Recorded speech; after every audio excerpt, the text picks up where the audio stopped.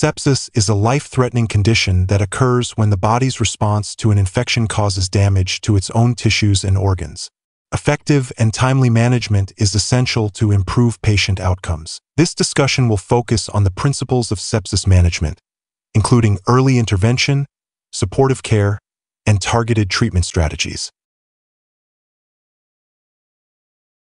Early goal-directed therapy. The foundation of sepsis management is early goal-directed therapy. This approach involves carefully adjusting cardiac preload, afterload, and contractility to balance oxygen delivery with oxygen demand. The primary goals are to initiate supportive care promptly to address physiological abnormalities, such as hypotension and hypoxemia. It is important to distinguish sepsis from systemic inflammatory response syndrome, SIRS, during the initial assessment. Initial assessment and workup. A standard evaluation for suspected sepsis includes several laboratory tests: complete blood count, serum lactate, electrolytes, blood urea nitrogen, creatinine, glucose, aspartate aminotransferase, alanine aminotransferase, prothrombin time, and partial thromboplastin time. If respiratory failure is suspected, arterial blood gas measurements should be taken. Identifying the source of infection quickly is essential, so tests such as chest x-rays, urinalysis, urine cultures, and blood cultures are typically performed. Additional tests may include sputum samples, cerebrospinal fluid analysis, and imaging studies like computed tomography scans. Stabilizing respiration. In cases of respiratory distress, oxygen supplementation is necessary. Continuous monitoring of pulse oximetry is required to assess oxygen saturation levels. If respiratory failure or decreased consciousness occurs, intubation and mechanical ventilation may be needed.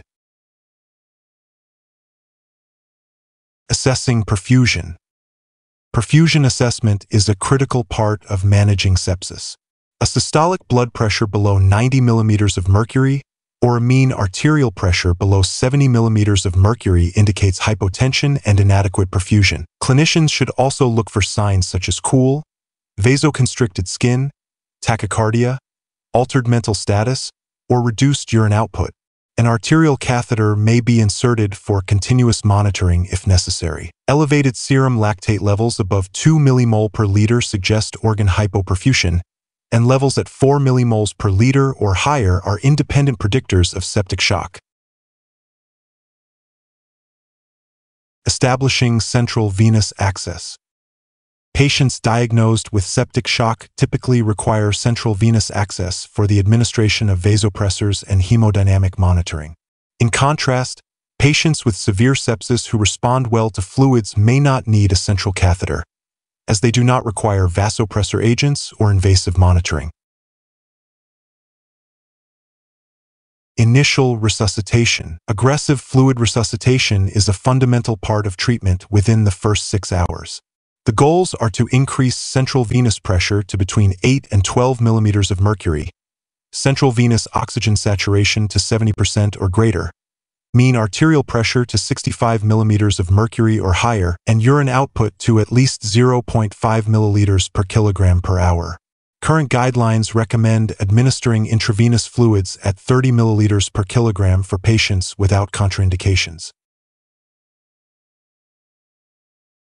Use of vasopressors. If hypotension persists despite adequate fluid resuscitation, defined as a central venous pressure between 8 and 12 millimeters of mercury, with a mean arterial pressure below 65 millimeters of mercury, vasopressors such as norepinephrine, epinephrine, or vasopressin should be started. Monitoring central venous oxygen saturation. Once central venous pressure and mean arterial pressure targets are achieved, if central venous oxygen saturation remains below 70%, further interventions are necessary. This may involve increasing cardiac output through dobutamine administration or enhancing oxygen carrying capacity via red blood cell transfusion. If hemoglobin levels fall below 10 grams per deciliter, transfusion is indicated. Otherwise, dobutamine should be used to raise central venous oxygen saturation above 70%. Initiating antibiotic therapy. Immediate initiation of intravenous antibiotic therapy is essential after obtaining appropriate cultures.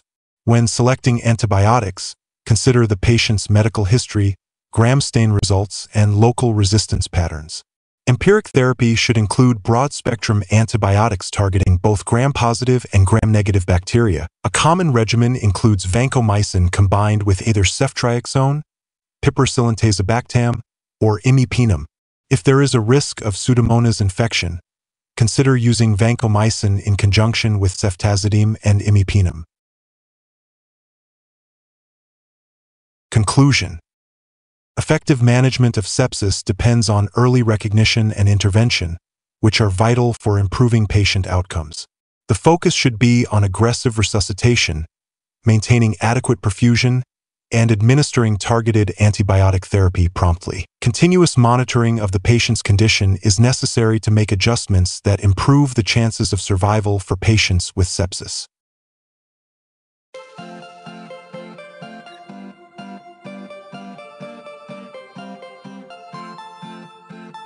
Thank you for watching. Please subscribe to our channel by clicking the subscription button. If you have any questions, feel free to leave a comment below in the comments section.